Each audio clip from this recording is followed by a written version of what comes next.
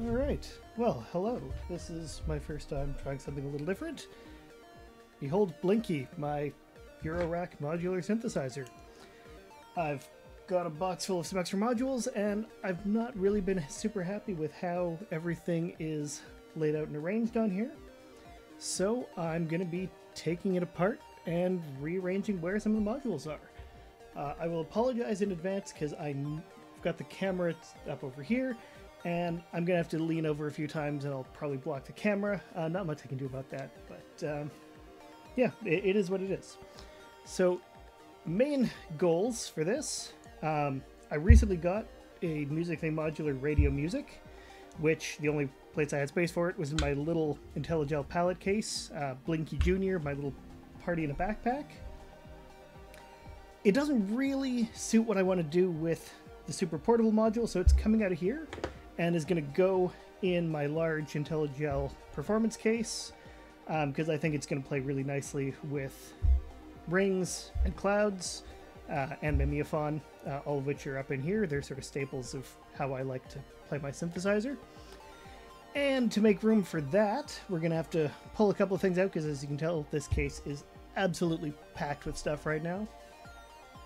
The other thing we're going to do, just to make some room, we're going to pull out the Doepfer A-111-6 wasp filter. Fantastic multi-mode filter. Got a really growly, gnarly sound when you crank up the resonance. But it's a little bit big, and I've got the Doepfer A-111-3. That's a little tiny 4 HP multi-mode filter. Doesn't sound quite as interesting and characterful as the wasp, but it's actually a little bit too tall to fit in the Intellijel palette cases. I've actually had to bend the legs on the PCB a little. So we're going to pull that out. We're going to put that over here. The wasp may find a home in my sort of extra utility case up here. And we're also going to be pulling out the Dixie II, which really pains me because this is a fantastic analog oscillator. But there's just not quite enough room for it and everything else I want. So we're going to be pulling out Dixie and the wasp filter and replacing the two of them with the Doepfer A-111-6, the miniature synthesizer voice. It's got a built-in filter, got a built-in envelope generator. It does a lot of what I tend to use Dixie for. It's missing this, oh, it's not missing the sub-octave. It doesn't have a separate output for the sub-octave generator, but it's got its own mixer and a sub-octave. So I've got everything sort of planned out on modular grid. We'll see how it goes. And then the other big thing that we're going to be changing, we're going to be pulling Intellijel Plog, which is an absolutely fantastic Logic module. Right now it's just sort of sitting unused in my extra utility case. We're actually going to be fitting it down here between two of the Turing machine expanders, because having the Turing machine's looped random gate outputs right beside Plog is going to unlock a lot of interesting rhythmic things, I think. So we're going to play around with that, see where we go, depending on how long this video winds up being. I may also rearrange some things up on this top 1U row, pull out the FSR and put in my old Intellijel Digitank, just a digital spring reverb tank. I've already got mimeophone and cloud, so we've got a lot of effects in here already, but having one that I can dedicate for use with radio music might be fun. We'll see how that goes. So without further ado, let's start playing with the screwdriver and pulling some modules out. One tip I will give anyone who is building Eurorack or already has Eurorack and is looking to expand it a little bit: pick a standardized type of screw, use that everywhere in your case. I've got 2.5mm hex head screws. No real reason why I use those over Phillips other than they tend to lock onto the screwdriver a little bit better. Phillips heads work fine. I know a lot of people like knurlies or thumb screws. I find thumb screws tend to stick up a little bit too far, and I don't like how they stick up. But if that's your thing, absolutely go for that.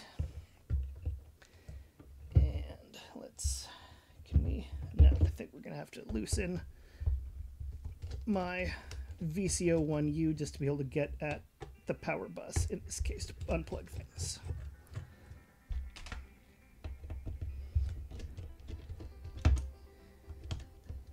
And I will try having the chat open on my phone here. I don't think we've probably got anyone watching, but, you know, just in case anyone does show up, feel free to say hi. I'll try to respond to you in the chat. And do let me know if the levels are all over the place. I did my best to sort of troubleshoot the audio ahead of time, but things happen. I may bump the mic, you know. All right, there is my 4 HP multi-mode filter.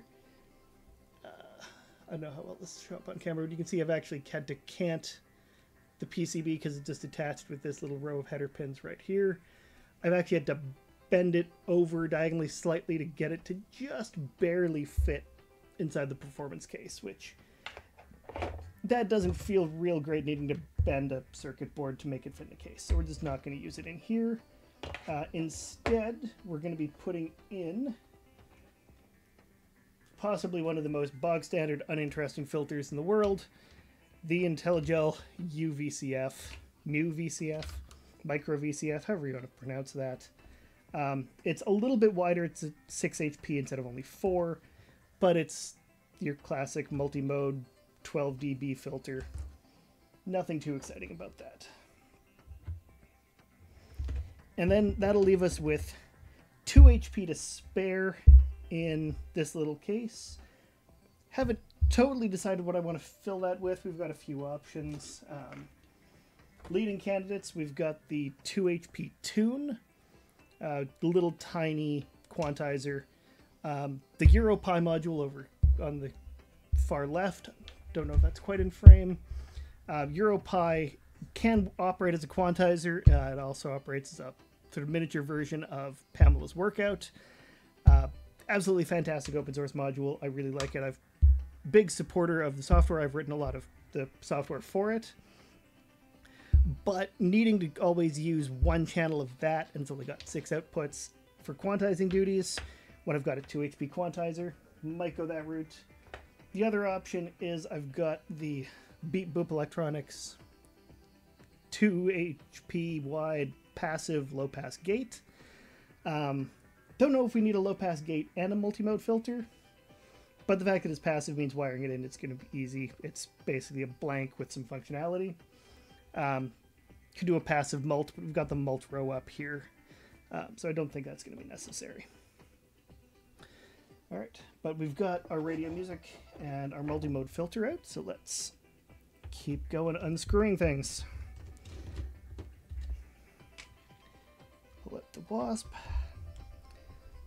One thing I've never really been a fan of with Doepfer filters, or Doepfer modules in general, they always have single holes for the screws. They don't give you nice wide slots, so positioning them is always a little bit of a challenge. I need to get this module out of the way so I can actually get it where the wasp filter's plugged in. And just unplug the wasp filter, which, again, in Doepfer fashion, is a really tall module. I love this filter. It's great. It's probably going to wind up in my upper case, sort of as a...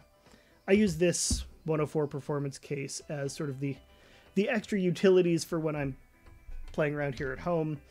But I want to keep my little 64 HP case and the big performance case as usable as standalone instruments, so I can just either throw them in a backpack or put the lid on, carry it around like a suitcase, and have an all-in-one instrument that I can just pick up and play with. And I'm going to put the Doepfer 4 HP filter over here. Let's plug that in. We're not going to screw it in yet because we are going to be rearranging a lot of things in this case. Get it there. Also, another tip for anyone buying these Intellijel cases, Yes, they do have the built-in power supplies and lots of headers for connecting power, but especially the 64 HP case, if you're really cramming it with lots of 2 and 4 HP modules, I actually ran out of space on the power header when I first got this. So it's worth investing in a couple flying bus cables, and that gives you a few more options to reroute the power. The power in both of the performance cases is mounted along the top row, or the top edge of the case, which means you really have to fish around in there to plug things in. Having a flying bus cable makes accessing the power connections just a lot easier and a lot cleaner.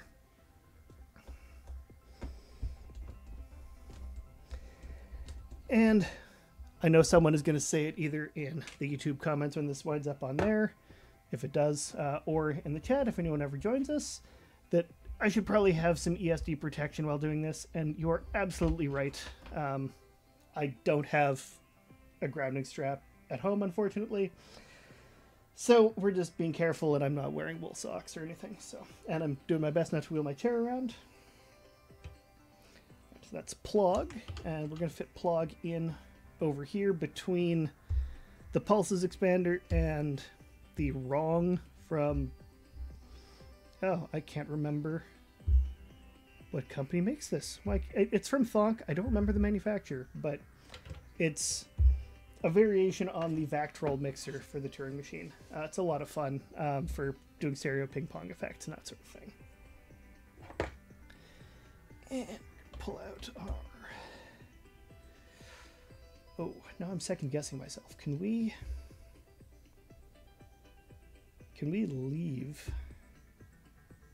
the Dixie instead of the A-111-6? There's a reason I figured out that I couldn't. It has something to do with the other modules I was removing to make room for things. But curses, I don't remember what that reason was anymore. In any case, we do need to pull Dixie out of here to make room, because we're moving my black noise modules, the dual rectifier, the voltage processor, and the slew LFO. We're going to move all three of these down to the bottom row to make room for plug.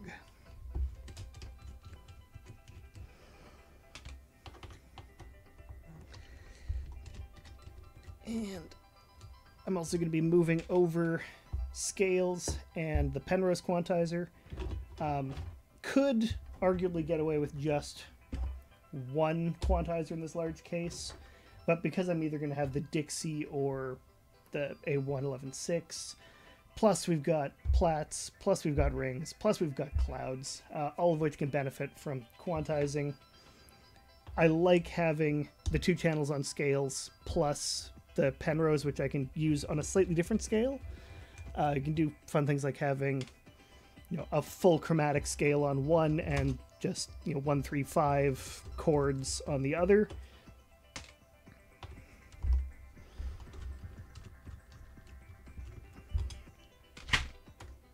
And then just to explain a little bit more about the case while we're sitting here staring at it and my hands I play with a screwdriver.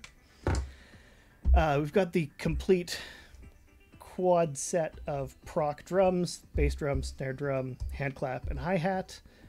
These are all from Thonk and are architecturally exactly the same as Radio Music, just different firmware. They're really fantastic little drum, well, pretty big drums, but because they're not sampled, they're actually generative. They sound really interesting. You can put some slow-moving LFOs into them to make them sound interesting.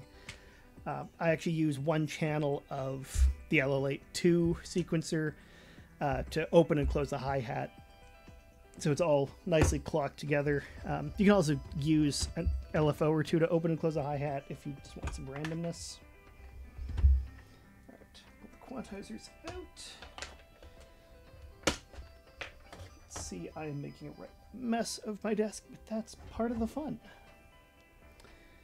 And unfortunately, in the effort to make room, we're actually going to lose my ADAC system's dual sample and hold. Hurts a little bit losing that from this case. In the end, I might leave this in and pull the voltage processor out, just because having an extra noise source and sample and hold, track and hold slew is really nice in a case. So. And you can see here, it's probably not going to show up really well, but I've got a flying bus cable in here connected to the power supply. In the larger Intellijel performance cases, the power supply is mounted on the bottom half of the case, so it eats up some of the vertical space. So I've got a couple of flying bus cables hanging out in the top to provide easy power for the 1U row on the top and powering modules up along there.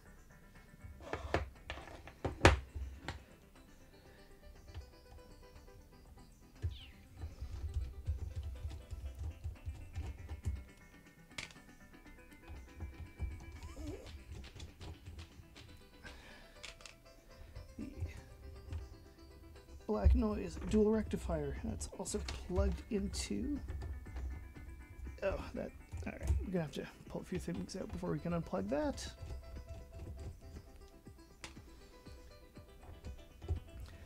The dual rectifier and voltage processor so it's just a really nice combination for control voltage manipulation. The voltage processor gives you all sorts of scaling, curve manipulation, offset voltages. It's a really nice utility module, and the dual rectifier gives you the ability to invert or half invert or rectify, half rectify incoming audio or CV signals.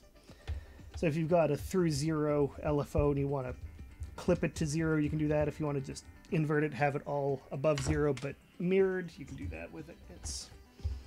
It's a really nice little rectifier. And, oh dear, where do you plug in? Oh, there we go.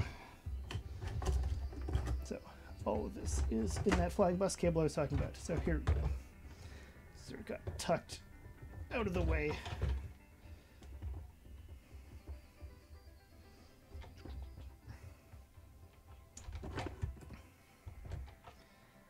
There's the two of those. Tuck those up there. And rectifier. There we go. Yeah, and this is what I was talking about with those flying bus cables. That's just plugged in right here to provide some power for 5 modules in the top half of the case.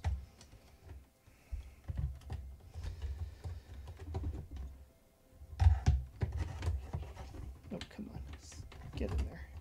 Ribbon cables never cooperate, do they? No matter what you do, they're always in the way somewhere. And I'm gonna loosen some things, make some room. Doepfer Quad LFO, another one of my favorite utilities. As Mylar Melodies said in one of his videos, you can never have too many LFOs. So this is just a really nice, convenient quad LFO. It only does triangle or square waves through zero.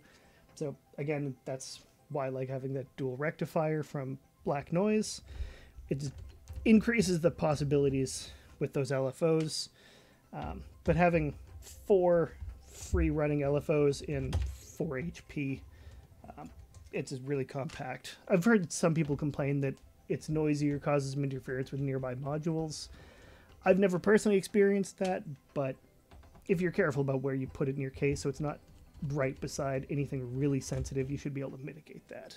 Maybe don't put it right beside a quantizer, but if it's next to some sample holds or something, you should be okay.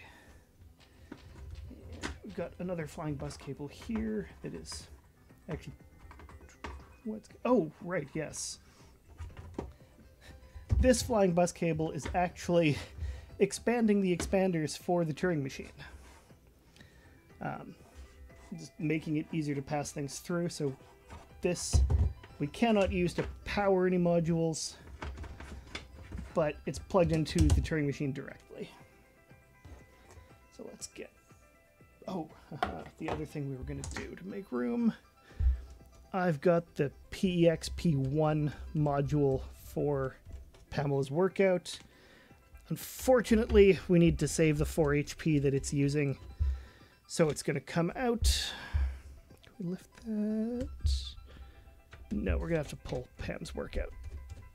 So this is Pamela's new workout, not in production anymore, but it's spiritually the same as Pamela's Pro workout, which just came out relatively recently. Absolutely fantastic master clock module. You can also use it for generating clocked LFOs. It'll quantize as well. I don't know if it's just me, but I love having quantizers. Some people say you never have enough or too many LFOs, too many VCAs. You definitely can have enough quantizers, but I like having them in a lot of places. Having independent quantizers for different modules is just really convenient. And we're going to leave this Doepfer passive mult right beside Pam's, just so we can send clock signals around more easily. That's one thing with the amount of stuff I'm packing into this case. There's just, unfortunately, not enough room for a lot of mults. So I tend to use a lot of stack cables in this case if I need them. Not ideal, but it works. And then we've got one passive mult for routing clock signals. Occasionally, I do swap out the LL82 with Euclidean circles, or originally I actually had Steppy down here, which is half as many channels, but also half the width. So that opens up some more room for either some more passive mults or even active mults, but I don't own any of those. I tend to find I don't actually need to mult signals all that often. They're useful, but I tend to use them not as often as maybe I should. And just because we're in this corner of the case, let's talk about this other one, the Doepfer A-111-6. It's their slimline quad channel mono mixer. No mutes on it, which is, I mean, that's fine. It's for something that narrow that's just a mixer. That's great. I use it to mix the drum levels. So I've got a single output for all of my drums that I can send over here into one of my Intellijel scales mixers, which are my master outputs. I like having one channel dedicated to all the drums. I just dropped a screw. I knew that was going to happen. Oh dear, I was worried about this. Pull all the rest of the screws out so we don't drop those. And where did you go, screw? Aha! The last thing you want is something conductive flying around all of your electronics. Okay, so let's, if we dry fit things, make sure we've actually got enough room for everything.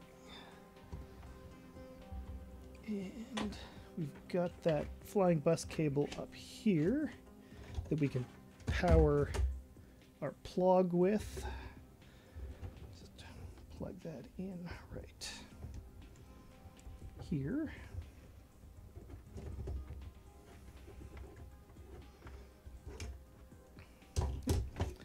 Get that behind. Yeah, so we've shuffled everything over a little bit by pulling out the PAMS expander. And now we've got some nice CV controllable logic right beside all of our gates. PAMS is going to be generating gates. LA2 is going to be generating gates. We've got pulses, which is also making gates. All of that we can send into the two plug channels for some interesting logic. That'll plug in either right here for triggering drums, or we can send it over to, and it's a little bit of a longer stretch with the wires, but we've got our Doepfer dual ADSR envelope generator, or we've got a quad VCA we can do stuff with. This is also a mixer if we need. Yeah, I think this will work. So then we've got, let's keep driving some stuff.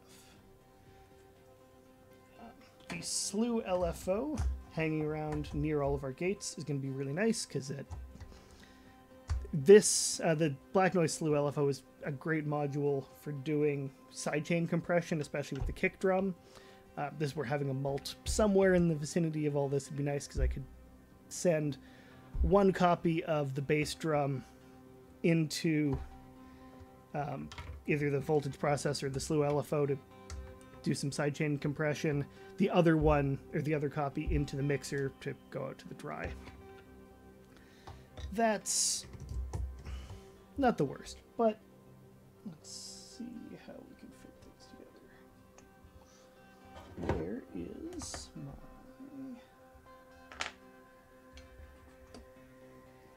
We lost it. No, that is what we wanted. Looked like a mult, but no, that's the dual rectifier, which we're actually going to stick. Let's put the dual rectifier there, and that way we've got a little bit of a buffer between the squishy knobs of the voltage processor and the equally squishy knobs of the mixer. And then we've got the slew LFO. So these are not the standard knobs for the Black Noise voltage processor. I got these knobs from Thonk. They're a little bit bigger. The original knobs I found them really slick and hard to actually get a grip on. These ones are larger diameter, but they've got knurled grips on the side, so they're easier to grab. But the downside is that it is really hard to get your fingers in there without bumping anything. Fortunately, this module is mostly a set it and forget it module for me. I don't tend to need to tweak anything on the fly. Plus, I usually have a big bundle of wires going right over this section from either the drum mixer or gate signals routing over here. So putting that down here is not going to be too big a problem. We've got our filters. And we want our pair of quantizers. And just to make dry fitting things easier, I'm actually going to pull off the power cables just so we can dry fit things a little nicer. So that's... you're gonna be in trouble. And we've got just enough room for the Penrose quantizer, which I like mounting upside down beside scales just so the keyboards are oriented the same way. Got all the quantized outputs on the top row, which go into my VCOs just above.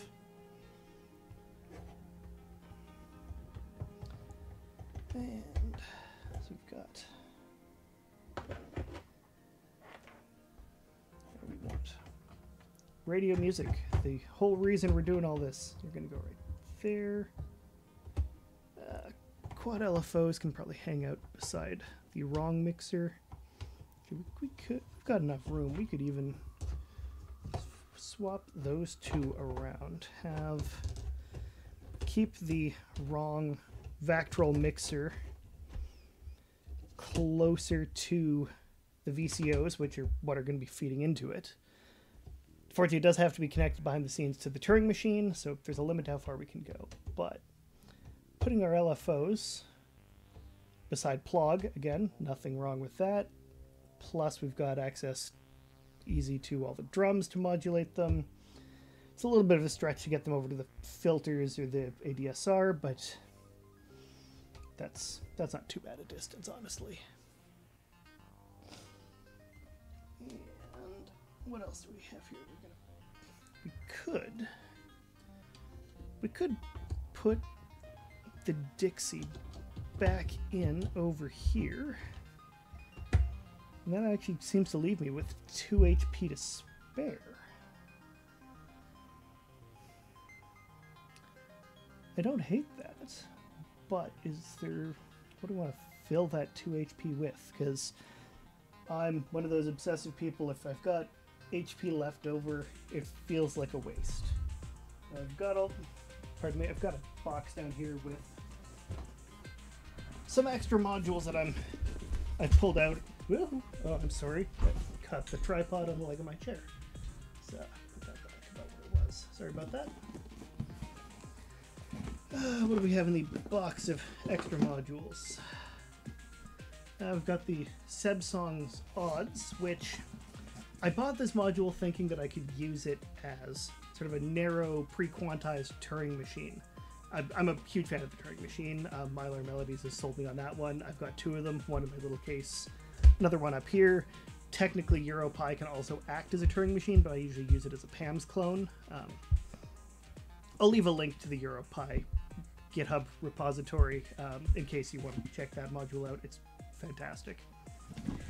Unfortunately, I just didn't really like the way Odds locks and unlocks itself, and I kept having to go back to the manual to check what, you've got a scale and a chord option, but it's unlabeled, so you just have to remember what order things are in.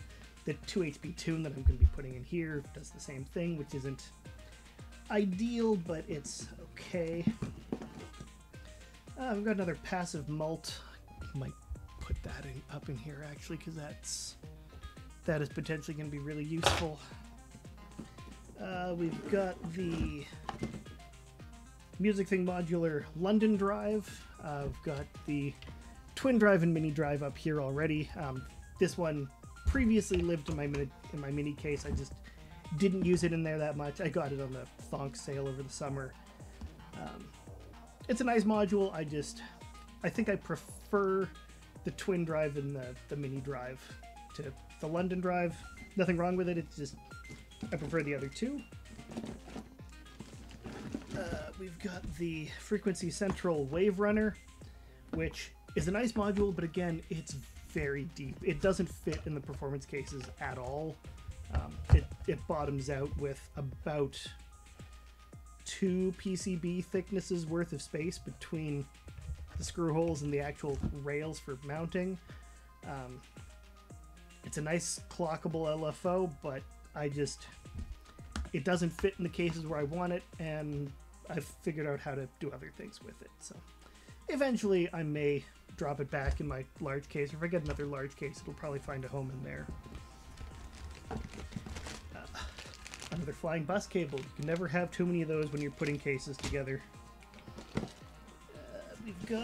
I've actually got another, oh no, this is the micro USB expander.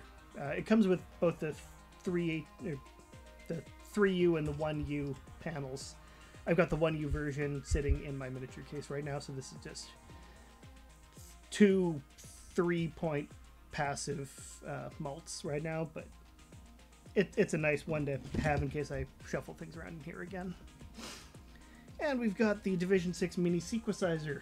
I bought this one thinking I could maybe use it as a miniature Mother 32, sort of that all-in-one single oscillator sequencer. And on paper, yeah, I could. I just didn't really enjoy the way it sounded. It's a little bit, I don't want to say lo-fi because that has a certain sound to it, but it's got a primitive digital sound to it that just wasn't what I was really looking for. I'm sure I could use it again in something, and I may build a small palette case around it one day. But for now, that just sort of lives in my box of unused modules. And yeah, I think that's about it for other things in here, other than some expanders for other modules. You're another passive Doepfer mult. And a perf board blank, just in case you need a blank for something. I don't remember what Thonk kit that came with.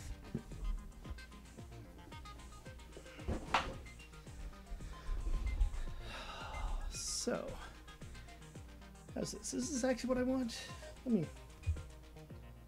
Let me pull up modular grid, because I did actually plan out all this case, and something is a little different from what I originally planned.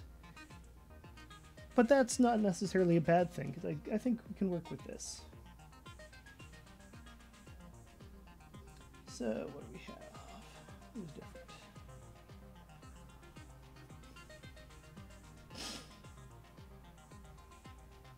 Oh no, I've accidentally grabbed a module and moved it around while scrolling. Okay. So, on the original spec, we had... Yeah, instead of Dixie and a bit of a hole, we had the 111-6. Are you actually... I guess that is the width of Dixie and a hole, so...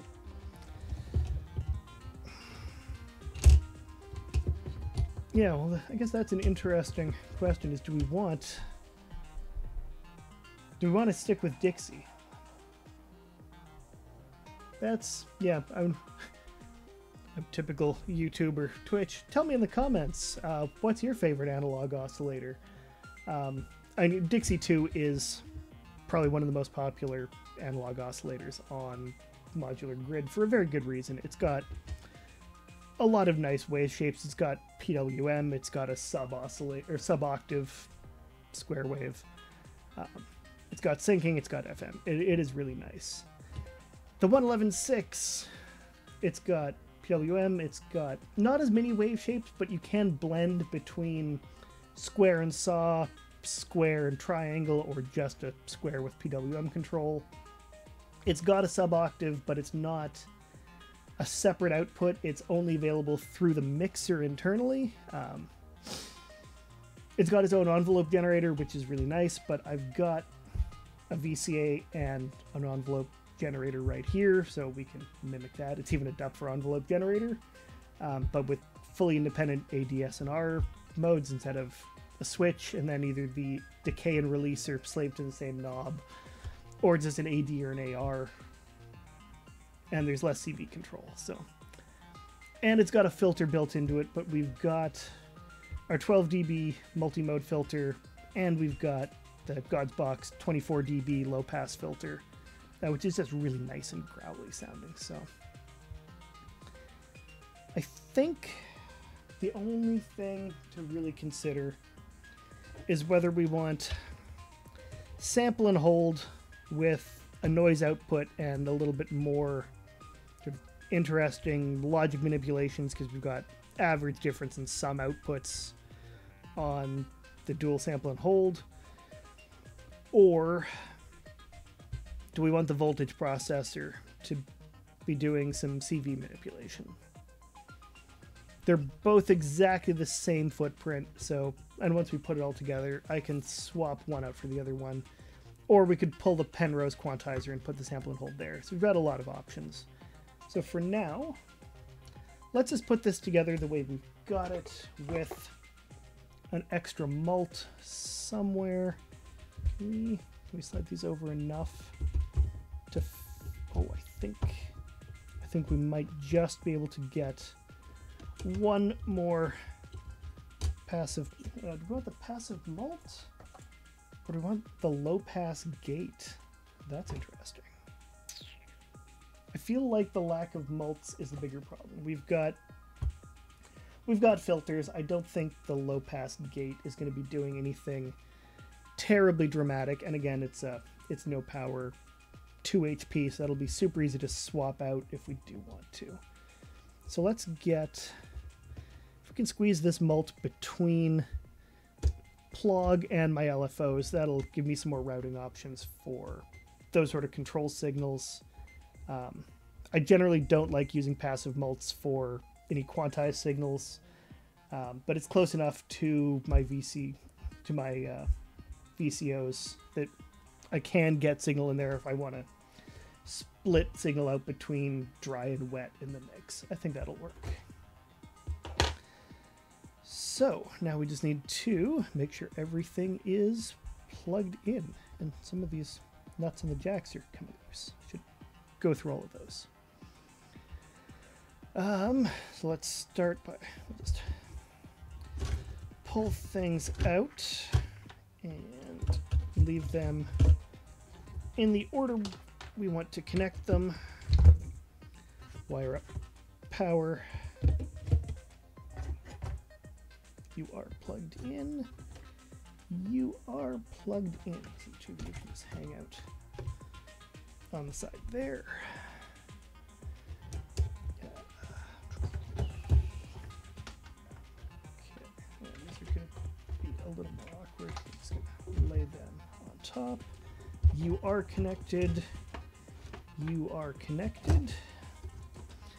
So it's really just plug. Oh, plug is connected. Okay, so we can start screwing down this top row.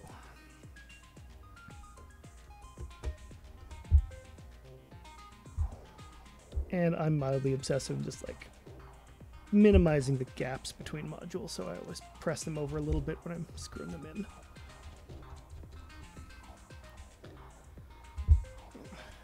We'll leave a few of the screws out just in case we need to rearrange anything.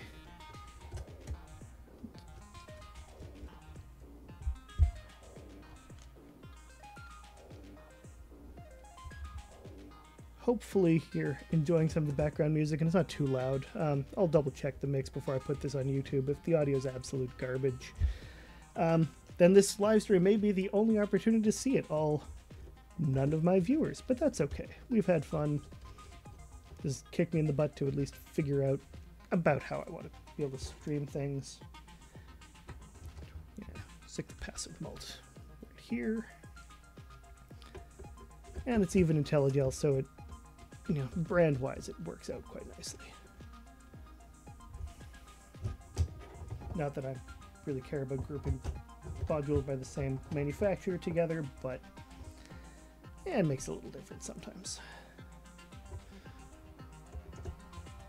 I mean, it doesn't actually make any difference at all, but it's satisfying when the panels are, you know, if you get all the black panels together and all the white panels together, it is a little gratifying when things line up and look aesthetically pleasing. Okay, and we've got that. This is a flying bus cable that is connected to the power supply, not the Turing machine expander. So we're going to plug Dixie and radio music in. We're going to use the fly end of that, and we've still got one more connection, so if we do want an active module somewhere up here later, we've got space for it. Unfortunately, neither of these modules are very deep, so we've got room to sort of force that bus cable down in there. And let's get Dixie the right way around without twisting the cable too much. Oh, come on. What are you getting? Bus cable was sitting on its side.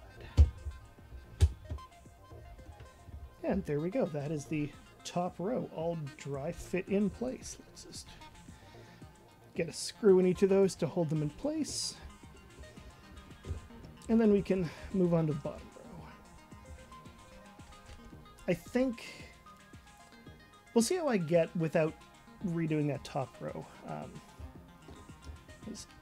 The only thing, I mean, it's going to be a trade-off between, everything goes is a trade-off, but in this case it's going to be a trade-off between having my little powered USB output that I use for this dirt cheap little lamp that I got on Amazon. Yep, come on. Plugs in there. It's a nice little work light on top of the case so I can see things in the dark. Super convenient, actually. So I've got that plus the Intellijel I UFSR. It's just a nice little passive button for manually triggering things. It's right beside the pointeuse. That's a 2-point sequential switch. Got a larger 2, 3, or 4 channel sequential switch up here from Doepfer. Both are nice. It'd be nice to have the larger sequential switch in the big case, but I don't think there's enough room for it. Not without sacrificing some other functionality that I'm not sure I really want to do. So we've got our Intellijel scales, which is, honestly, I think this is probably my favorite quantizer. Yes, I own too many quantizers. We went over that. But this one is absolutely fantastic. For the size, got 2 channels. It can act as a sequencer. It's just really nice. The red stripe on that side of the Penrose. The Penrose quantizer I actually bought first because Scales was horribly out of stock, for those of you who remember trying to buy anything over the last few years with semiconductors. You know what I'm talking about. So this is actually I guess the second quantizer. The first one I bought was the Doepfer A-111-6. It's a really nice dual quantizer, but it's locked into either doing major, minor, chromatic, either full scale 1.5 or 1.35 with an optional +6 or +7. That sounds very complicated. Trust me, music majors, I think I got everything there right. It is a really nice dual band quantizer. There's a jumper on the back that you can either set both channels to be chromatic, major, or minor, or you can leave one channel chromatic all the time and then the other one is configurable. There's a jumper on the back to change that. So it's a really nice, minimal brain power required quantizer. The Penrose and the Scales, because they're both keyboard based and you're turning notes individually on and off, it's a little bit more brain power if you want to change from major to minor on the fly. You're hitting a bunch of buttons simultaneously to change your scale. With the Doepfer, it's just like a switch between major and minor. You're done. So performance-wise, if you need to think about things, it is easier to manage, but I like the flexibility of the keyboards because you can do whole tone scales, you can do blues scales, you can do all sorts of fun things. They just require a little bit more of a musical background or musical training, which in my case, high school band class was a long time ago, but I still remember it, and thankfully I have two very close family members who are music majors, and by majors I mean like they actually have master's degrees in music, so I can talk to them about music stuff. My brother-in-law was the drummer in a band, so I can talk to him about interesting rhythmic stuff, and he's familiar with Euclidean rhythms despite never actually knowing what they are mathematically, that's sort of an interesting conversation. Maybe if I do more of these streams, I can have some guest speakers. We can actually talk about things and turn this into some sort of a podcast. Wouldn't that be very peak pandemic? Anyway, I think we're just about done with this case for now. And you're going to be...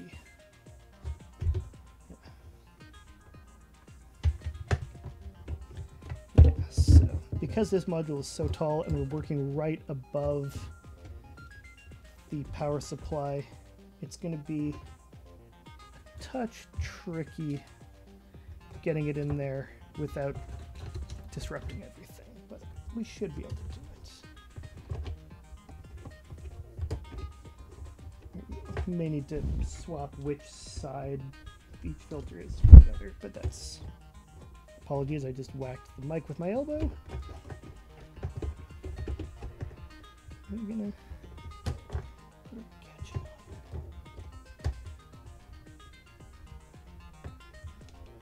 Yeah, I think that'll work. And then we've got the God's Box filter, which should fit in right beside it. You know what? Let's actually start on the other side. Cool. Got more room to put those around cables, so we're gonna, and let's actually swap where these two cables actually go.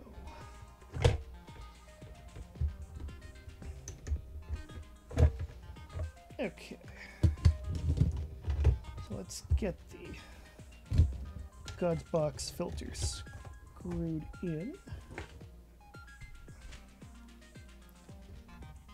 So the God's Box filter, if you need a 24 dB low pass filter, this one sounds fantastic.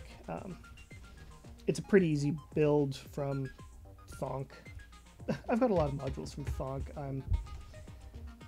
I like the DIY aspect of building your instrument completely from scratch, and even if it's from kits that someone else has put together for you, but it's a lot of fun.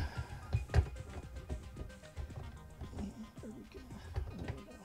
I think we might need to gingerly straighten out the bend I put in this to make it fit in my other case. Actually, if we plug scales and plug it in on the far side, that'll give us just a touch more room for this. I think we should be able to slide it in. Oh, perfect. Fits in just between the power headers for 2 modules.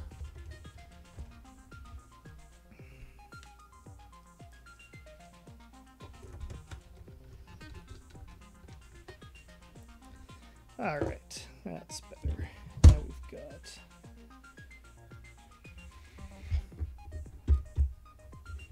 more swapping around power supplies so that they're not crisscrossing inside the case, at least not crisscrossing as much. Shove you up to the top and get the Penrose quantizer inside. Yeah, that looks good.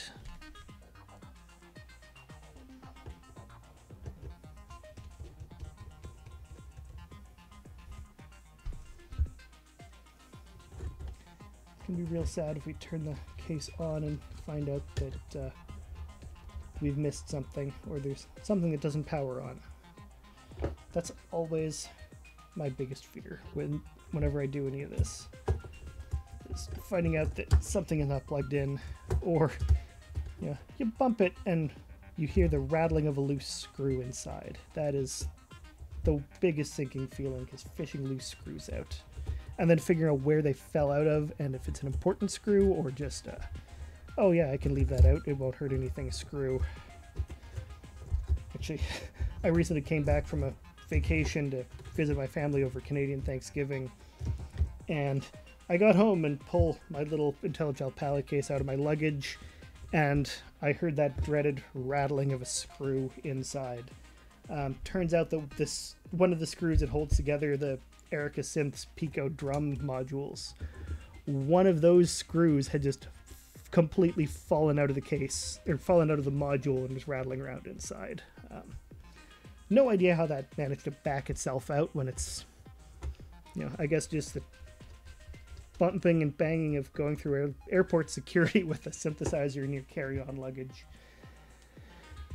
That was frustrating to figure out, and easy to fish the screw out because the pallet cases are mostly empty inside. But figuring out what module this random screw came out of, I think I pulled half the case apart looking at each one, figuring it out before I finally, oh, there it is. Of course, it's a 2 mil hex screw, not a 2.5, so I had to fish out my other screwdriver, but yeah, it still works. Okay, there we go. Everything is held in with at least one screw, so let's turn it on and make sure everything lights up. Yeah. That looks like a good sign. We've got,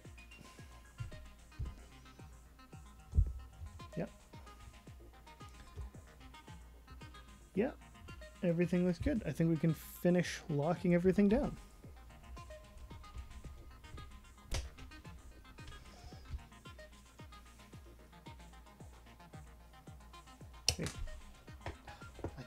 Speaking of dropping screws inside pallet cases, I just did exactly that. Come on.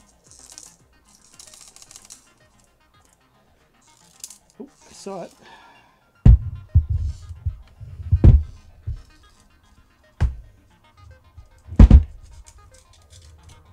Haha, bad screw. Did the radio music turn on? Yeah, there's a light on radio music. Good. Alright. The rest of the screws.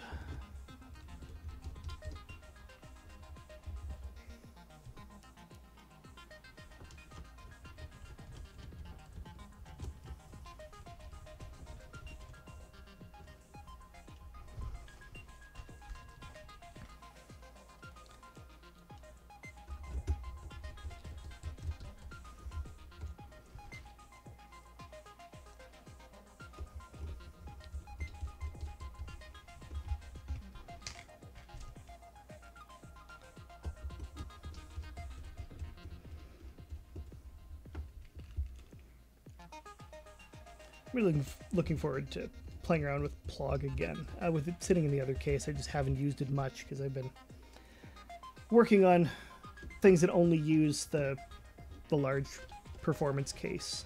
There's an open mic night not too long ago that I wound up not being able to perform at, but I was sort of figuring out a patch and practicing with something I could just pick up the one case and go, because I don't want to spend a lot of time setting up and then tearing down and, you know, taking more gear than you can easily keep an eye on at an open night, mic night in a bar that just feels like a recipe for spilling a beer or something. So I haven't used Plog all that much. I managed to get, I think, the last of the old new stock. There was one on Long and McQuaid's website that got shipped from a store in Vancouver, I think. I live in southern Ontario right now. But it's just a really fun logic module because you've got CV control over the logic operator. So it's not like, and some multi-logic operator modules, you've got dedicated inputs for ANDs, ORs, XORs, or you've got switches you need to flip to change modes. With this one, you can cycle through the mode with a button, but you've also got CV control over it, which I think could lead to some really interesting experimentation. I'll probably do some of that on a live stream later on, maybe later this week if I'm feeling inspired. Just coming back from a vacation for a week, getting back into the swing of things at work. Haven't had a lot of brain power for playing around with synthesizers much, plus I wanted to get all of this surgery done, so we'll see what happens. Yeah, either, you know, watch my Twitch channel if I'm doing a live stream, or I may just pre-record something and upload it directly to YouTube. And if you're watching this on YouTube, subscribe to the channel, hit the notification bell, all those usual things. I'm a terrible YouTuber. This is why I do this so infrequently. But seriously, anyone who does wind up watching this ever, yeah, leave a comment if you liked it, you didn't like it, if I ramble too much, if I ramble not enough. Boy, can I ramble. My brother and I went on for 2 days at my parents' cottage talking about the topology of food, which is a discussion that I'm not even going to get to right now. Suffice it to say that a salad is definable as a 0 sandwich, and a club sandwich is a 3 sandwich, and a standard sandwich is a 2 sandwich. And a pizza or a burrito are both 1 sandwiches. I think that is all the screws for this case. Nice. Alright, well, so we've got that done. Let's move on to just getting the holes plugged in my little pallet case, and then we'll call it a day. I'll finish filling in this big hole we've introduced in the 104 performance case later. So we wanted 2 HP tune and the Intellijel UVCF. So, where do we actually want to put these? We've got, oops, just dropped up electronics on my desk. That's totally safe, right? Yeah. Okay. I think we want tune to be on this side of Beehive. A Beehive being After Later Audio's micro plats. I guess it's technically mini plats because they do make an even smaller one. Completely compatible with the original Mutable Instruments Plats firmware. I've even got the latest one that adds those orange modes. It's absolutely fantastic digital oscillator. There's a reason everyone loves Plats. I find the original Plats to be just a little bit too big, so I actually prefer the Beehive format because it's big enough that these knobs are still nice and grippy. There's enough room to get your fingers in there, but it doesn't take up quite the same amount of horizontal real estate as full-size Plats. And conveniently, the N rings, nano rings, from After Later Audio, is exactly the same width, so it's a one-to-one drop-in if I want to replace plats with rings, or I could put in an analog oscillator or anything else that's 8 HP wide.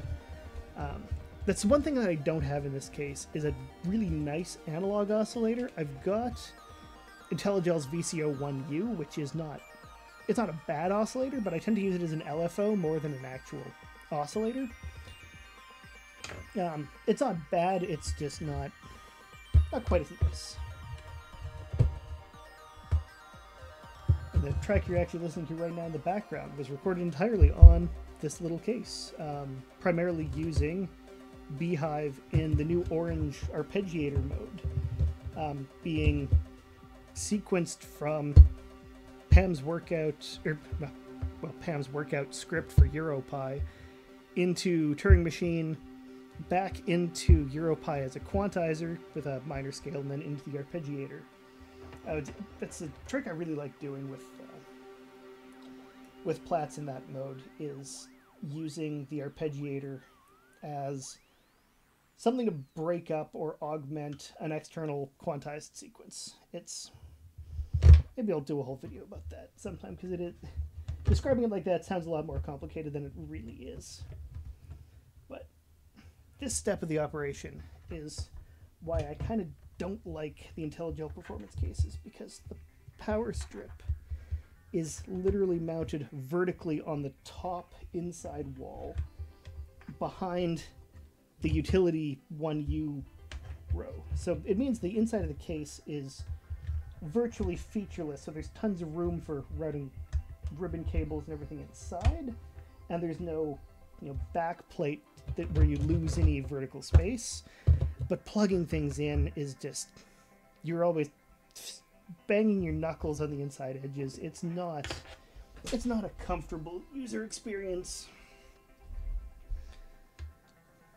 And that's why I made that recommendation to have extra flying bus cables, so you can just have one cable up there, and then you bring 5 or 10 power jacks down into the lower half of the case, where they're actually reachable by humans with fingers that bend like human fingers are supposed to. Come on.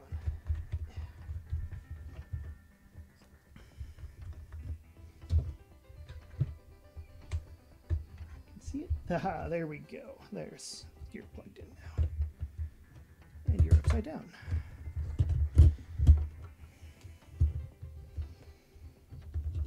Anyway, back to what I was saying before about oscillators. When I first put together the small the small palette case as a sort of standalone party in a backpack, again inspired by some of Mylar Melody's miniature system recommendations.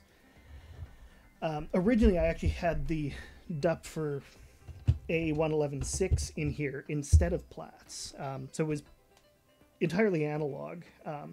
I didn't actually have the Intellijel Flurry at the time either, Flurry is a really great feature-packed module that for something this size where you just want to be able to pick it up and go and jam or do whatever. It's great because it's got sample and hold, it's got slew, which you can sort of use as an envelope follower. It's got white and pink noises that you can run through a filter to do whatever you want to do with filtered noise. Plus it's got that really awesome bank of digital noise, and you could run that into rings to excite it, or you can just use it sort of as interesting atonal sounds.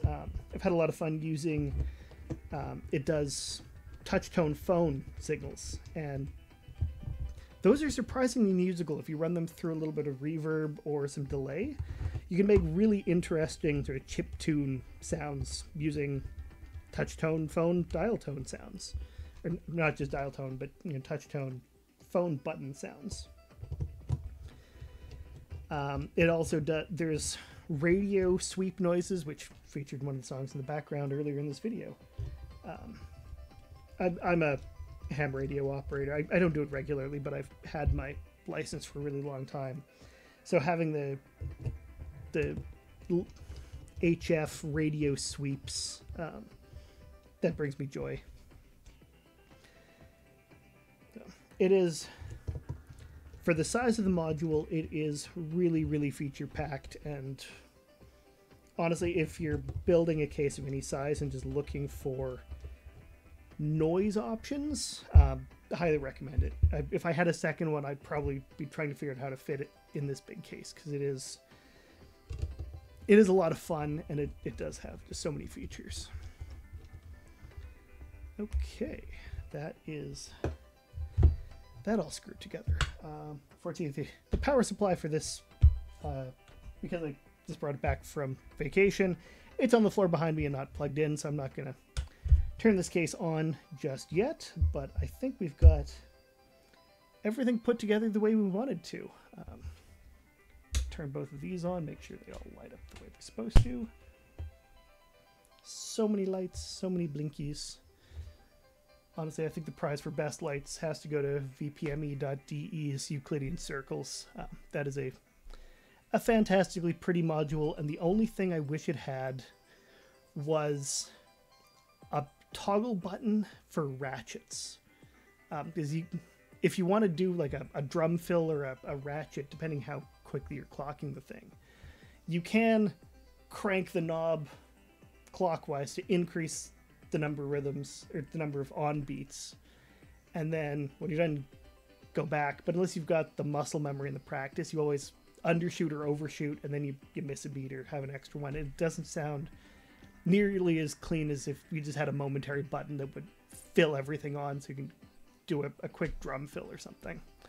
That's one of the things I really like about the LL8 is you've got a hold to automatically toggle, or a hold to enable every clock step to output on a channel, so you can do drum fills and that sort of thing really easily with this. If Euclidean Circles had that, absolutely it would be down here instead of LL8. As it is, it sort of lives in my extra utility case up there, because I sometimes want to use it, sometimes I don't. It is a lot of fun to play with, but it's missing that one feature. Anyway, I think this video has probably gone on longer than I had originally intended it to, but mission successful. We've rebuilt this case, we've dropped in a couple of new modules. I'm really excited to play around with radio music, with rings and clouds. I think that's going to be a lot of fun. Yeah, thank you very much for anyone who happens to watch this, and I'll see about doing some more live streams where I'm actually playing music instead of talking about making music, and building a machine that'll eventually let me play music. Thanks a lot. Have a good day.